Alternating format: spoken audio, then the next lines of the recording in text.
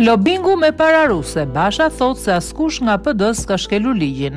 Pas daljes nga prokuroria ku ka dhënë deklarimin e tij, kryedemokrati Lulzim Basha tha se asnjë zyrtar I PD-s nuk ka shkelur ligjin sa I përket lobingut dhe burimit të parave për këtë veprimtari. Jemi thirrur si person që mund të ketë dieni për rrethanat e hetimit. Hetimi I hapur prej një viti bëhet mbi bazën e plotësimit të formularëve të KQZ-s. Çështja që po hetohet me kërkesë të PD-s është nëse këto janë mbushur apo jo si duhet dhe jo gënjeshtrat dhe shpifjet nga qeveria. Ka një vit e gjysmë që ka nisur ky hetim. Ka 6 muaj që ka ardhur përgjigje nga Shtetet e Bashkuara të Amerikës dhe Britania e Madhe që vërtetojnë se as Partia Demokratike, as një drejtues I PD-s nuk ka shkelur asnjë ligj as në Shqipëri, Amerikë e Britani.